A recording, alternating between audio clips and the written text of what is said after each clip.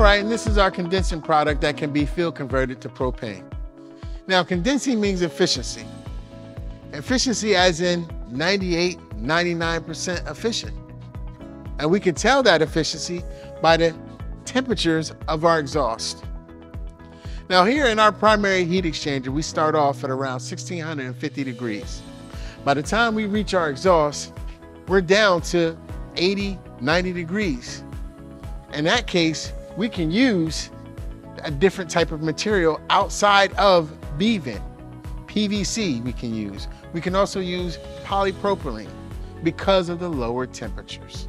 So then we get into definitely saving costs and a lot easier to deal with. Not as heavy, easier to cut, easier to handle and manage.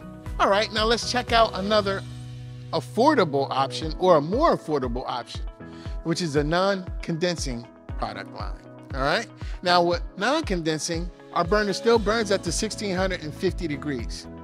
All right, by the time it leaves the exhaust, it's about 400 degrees. All right, that gives us about an 81% efficiency. But at the same time, again, it's a lot more affordable. Now, with that being said, the material is different as well. It's more of a metal-based material.